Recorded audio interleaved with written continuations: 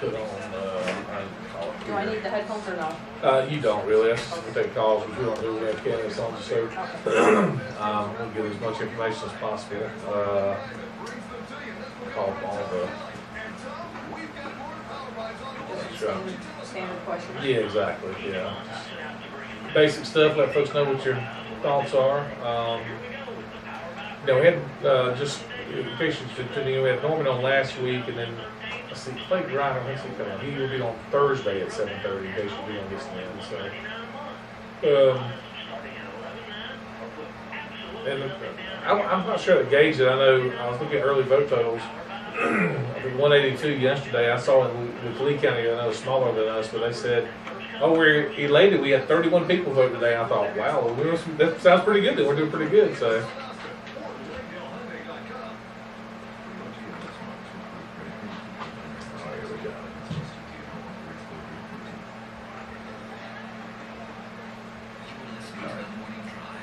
On Valdosta's News Talk Leader, News Talk 105.9, WVGA.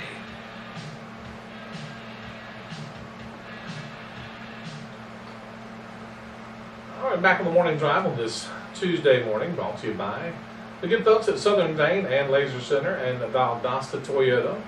We had our first day of early voting yesterday here in Lowndes County. 182 people voted, 161 voted there, and 21 other ones by mail. So we're off to a good start. 3 weeks of early voting will conclude, let's see, May 16th, which is a Friday, and of course the election day on primary day on May 20th. And District 5, this is a special election on the Lowndes County Commission to fill the the unexpired term of John Page, who has decided to run for state senate, and one of the candidates, Gretchen Quarterman, joins us this morning. And Gretchen, good morning. How are you? I'm very well. Thank you for having me, Chris. Always good to see you. And as we tell everybody, thank you for putting yourself up for public service. That is a noble thing indeed, and a very time-consuming thing as well. Well, it sure is, but for me, it's definitely a calling. It's something that I'm supposed to be doing. Well, there you go. That's a good way to approach it. So, and this is a different election, and let's talk a little bit about, because as we were mentioning in the break, it was kind of a whirlwind of things that happened during qualifying. Once we saw, of course, Richard Raines had made his intentions known earlier that he was going to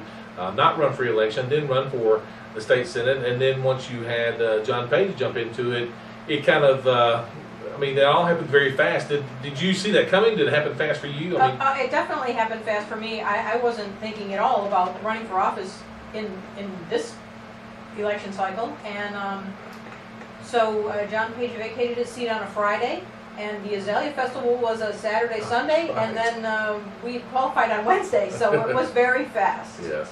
Now, and you run for county commission chair the last time. What about serving on the county commission attracts you? What would you like to see done, and what made you decide to take this effort? Well, what made me decide to run this time was this is an opportunity I never thought that I would have. I'd never considered running for this seat. It runs on the same term as the chairman's, and that's the seat I ran for last time. So when this came open, it was an opportunity that I could have for service that I didn't think I would have. So that's why I'm running.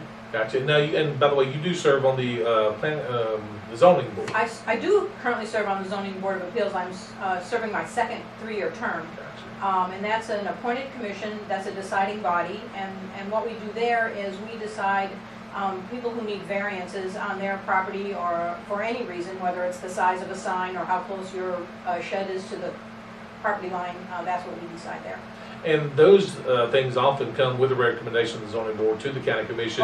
Oh no, we are a deciding body. Oh, I'm sorry, I take that back. The planning commission is a recommending body, but the zoning board of appeals is a deciding body. So what we decide is what happens. Gotcha. I'm glad you made that point.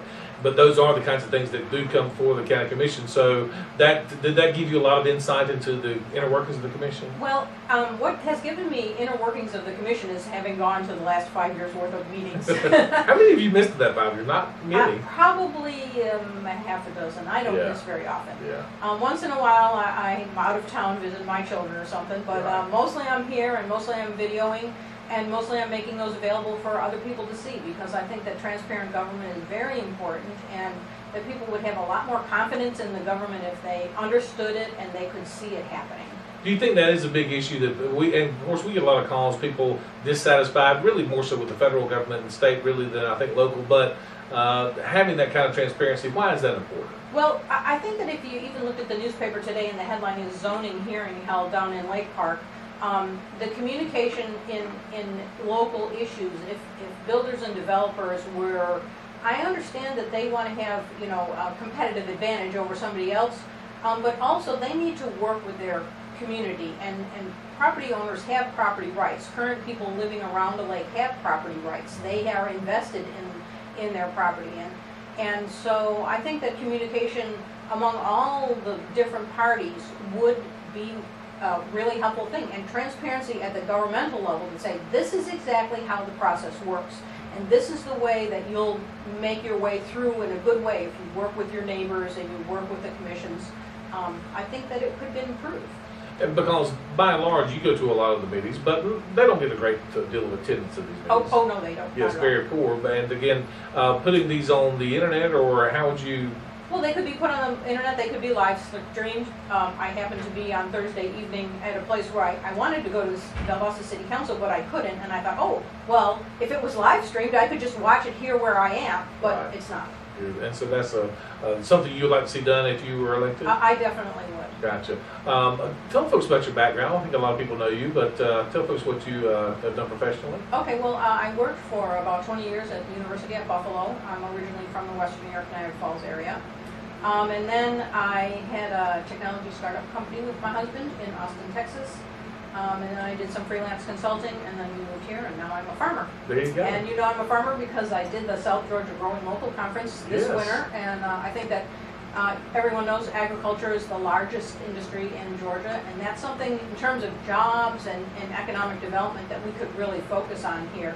Either doing local processing of foods, or doing more growing, or really focusing on what we already do well. And that seems that the awareness of that seems to have grown in the last few years. I think it's evidenced. Well, I think it's evidenced by you had pretty good turnout from the South Georgia Growing Conference. We did have good turnout, and there's a lot of interest, and there's starting to be local food groups, and so I think that's a place where we can grow our economy and get more jobs. We were talking earlier with a caller asking about the Georgia Growing Program, and that's been a big hit because I think people really do want to know that what they're buying is grown by Georgia farmers. Well, and the other thing is, when we spend our money locally with local farmers and with local businesses, this stays in the local community. It doesn't go to a bank in Savannah and disappear from our community.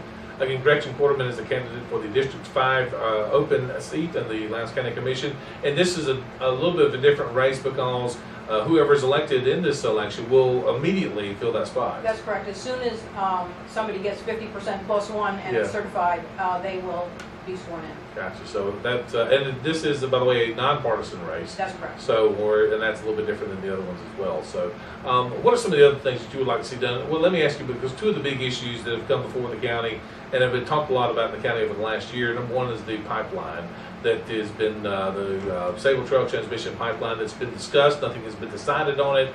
Of course, the Federal Energy Regulatory Commission is looking at it now. What are your thoughts on that? I know you've been kind of vocal and active in that front as well. Well, I think that the Commission has taken a good first step in the filing that they made with FERC, but I think that they can take a second good step, which is to say that they're either going to make a resolution or an ordinance. And an ordinance would then be applied to any pipeline that came to our community to say in terms of how much insurance would the carrier have to have.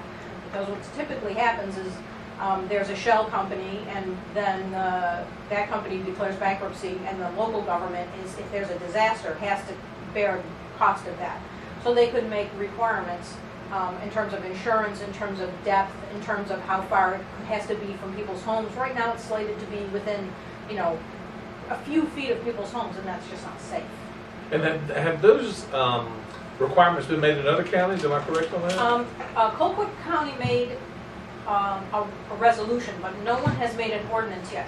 The other thing that we could do as a region, I mean, this does traverse a large part of South Georgia. The counties could work together and say, we're all going to do the same thing. We're all going to work together. And when we do work together, we're stronger. Yeah, absolutely. Now, and you, again, have been involved in this. Has there been talk among other counties of doing something like that? That I don't know. Yeah, well, that sounds like a good idea that everybody on the same page, because it is a regional issue, as that pipeline down in Brooks County, Conkling County, Doherty County, among others here in the South Georgia area, as well as Lowndes County. So, Yeah. what are some of the other issues that you feel like are important to the voters? I know you've been out campaigning a lot. What are you hearing from folks in your district? Well, things that are important to people are they want to know that the money is well spent. Lots of people say, I want to be taxed less. And then when we talk about it, actually what they want to know is how are my tax dollars spent? And are they spent wisely? And, you know, I said, well, what would you cut? Well, that they don't know because we don't know how the money is spent. So, you know, having that transparency, then we can be assured that good stewardship is happening. Gotcha. So, and then, you know, nobody likes to pay a lot of taxes, obviously. But again, I think you're right. If people say, okay, well, it's going for this, and when you talk about the county budget, and of course they're going through that budget process right now, that's a pretty big deal. I mean, you're covering a lot of different departments. Well, it is, and think about right now over in Alabama, Mississippi, they're having some giant disasters, and one of the things that the county government is there are first responders, there are 911 center, there are fire department, there are sheriff. Those are the people that we're going to need should a disaster happen here. They don't come for free. We have to pay them, and we have to have good quality people. So, you know, that's when we're thinking about what do we get from our county government. That's something that we get that's really important. Well, let me ask you, because you run before, is it different this time? Did you learn anything the first time that you ran that you are applying now, or is it a different process? It's easier because you sort of know what you're supposed to do, and you're not as shy. So you just can't be shy. You have to just say, well, this is what I'm called to do, and I'm going to do it, and it is easier. And it is a big district. Of course, you ran for county giant. commission chairman first time, so it was the entire county. But this District 5, which is one of the super districts, and I constantly remind folks that it's kind of a good setup because you really have 3 people on the county commission representing you. Of course, the chairman, and then your individual district, and then the overlay of the super district. So that is a very important point, Chris, because so many people say, well, I can't vote for you. And I say, well, half the people in the county can vote for me, so probably it's a 50-50 chance that you can vote for me. They don't really realize that they do have 2 commissioners, and basically the districts go 3 of them east and west, and 2 of them north and south. Yeah, so again, know what you're voting for when you go to the polls. We've been asked about having a sample ballot, but it really depends on where you live as to who you're able to vote for. That's correct. So, but if you do know that, that does help the process. But you can get a sample ballot if you go online to sos.ga.gov and pick that My Voter page, MVP, and you can type in your name, and birth date, and county, and it will show you the sample ballots for the Democratic, Republican, and nonpartisan ballots. There you go. Again, Lowndes County has experienced a lot of growth in the last 10 years, 20 years, however you want to do it. What do you see as the future of Lowndes County? What do you see as some of the obstacles that are going to have to be tackled, but also some of the potential that's here? Well, there's a lot of potential here. One of the things that people are really focusing on now is what's the mission of the A10s and what will happen to Moody. Moody is our largest employer. But with Moody, we also have some really other great things. We have VSU, Wiregrass Tech, and Georgia Military to bring young people up, and even non-traditional students, up to new levels of education. And then we also have South Georgia Medical, and I think that that's sort of a gem, especially with so many rural hospitals closing, that becomes even more of a destination. And I've said this before, I think that we could really build on the hospital and become a healthcare destination. All big parts of the game, all those things you mentioned, military, education, the healthcare, big in what the services they offer to the area, but also the jobs they offer to the area. Absolutely. Yeah, Absolutely. So, and they all can work hand in hand. I find often you get this idea, I think, from citizens that, well, you can't have one without the other, but if you think about it, you really can have all of them work together. Well, you can have all of them to work together, and I think that that's one of the things that I'm trying to keep my eye on, is that things don't have to ever be adversarial. They can be collaborative and collegial and friendly, and that's sort of where I want to go. That's the kind of commissioner that I want to be, approachable and available. Speaking of being approachable, we always like for candidates to tell folks how they can get in touch with you. Again, we're now 3 weeks from today is the election day, and if folks want you to come speak to them or just get in touch with you, what's the best way to do that? My cell phone, which has been in the newspaper and is everywhere, my cell phone number is 229-834-1945, or you can find out more about my campaign at GretchenForLowndes.com. GretchenFromHouse.com, and you can give her a call and get in touch with her. She's pretty accessible, I will say that, and always able to come on anytime we call you, which we certainly do appreciate as well. So, Gretchen, good to see you again. Thank you for putting yourself up for public service, and it's going to be a busy 3 weeks, I'm sure, and maybe even before longer than that. Again, with 3 candidates, the possibility of a runoff certainly is there, and usually is probable when you have 3 candidates. So. Well, it is, but thanks for having me. I really appreciate being able to be on. Good to see you again. Thank you.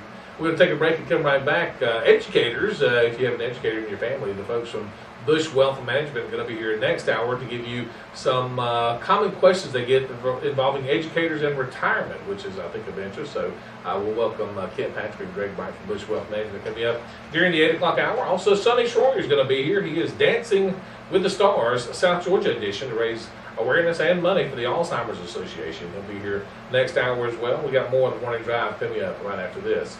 On News Talk 105.9, this is WVGA. Thank you, ma'am. Thank you. Yeah, I think you get all the